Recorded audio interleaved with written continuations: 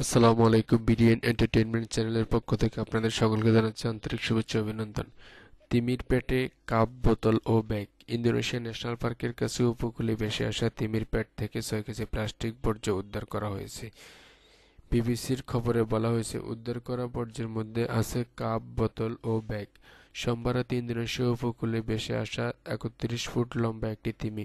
ঢেউয়ে ভেসে আসা মৃত তিমির পেটে স্যান্ডেল, পানির কাপ সব প্লাস্টিকের বিশাল স্তূপ পাওয়া গেছে। ইন্দোনেশিয়ার দক্ষিণ পূর্বাঞ্চলীয় প্রদেশ সুলাওয়েসির ওয়াকাতিব ইন্টারন্যাশনাল পার্কের কাছ থেকে 9.5 মিটার লম্বা মৃত তিমিটি উদ্ধার করা যায়। বিষয়টি নিয়ে বিশ্বের অন্যতম শীর্ষক প্লাস্টিক দূষণকারী দেশটি পরিবেশবিদ ও সরকারি কর্মকর্তাদের মধ্যে উদ্বেগ সৃষ্টি হয়েছে। ইন্দোনেশিয়ার এক কর্মকর্তা বলেন, তিমিটির মৃত্যুর কারণ সম্পর্কে নিশ্চিত হওয়া না গেলেও আমরা যা দেখলাম তাই সত্যি উদ্বেগজনক।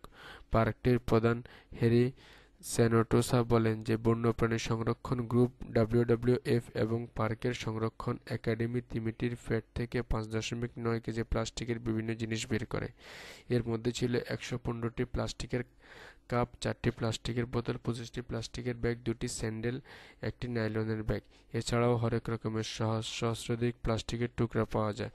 WWF ইন্দোনেশিয়ার সমন্বয়ক দাওয়ী সুপ্রাপ্তি বলেন, আমরা তিমিটির মৃত্যুর কারণ শনাক্ত করতে পারছি না, কিন্তু যে বিষয়টি দেখা গেছে তা খুব ভয়াবহ।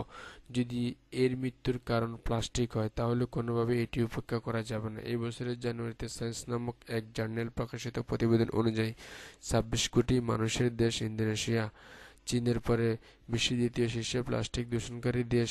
প্রতিবেদনে বলা হয়, অপব্যবস্থাপনার কারণে প্রতি বছর দেশটিতে 32 লাখ টন প্লাস্টিক বর্জ্য জমা হয়, যার প্রায় 13 লাখ টনের শেষ জায়গা হয় সাগরে।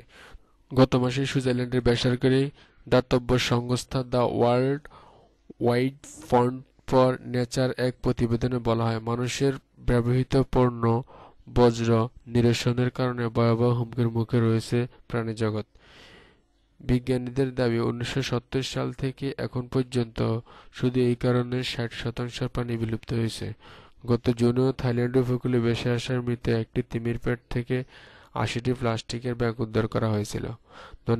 ধন্যবাদ সবাইকে। আন্তর্জাতিক আরও বিভিন্ন ধরনের খবর পেতে আমাদের বিডিএন এন্টারটেইনমেন্ট চ্যানেলটি সাবস্ক্রাইব করুন।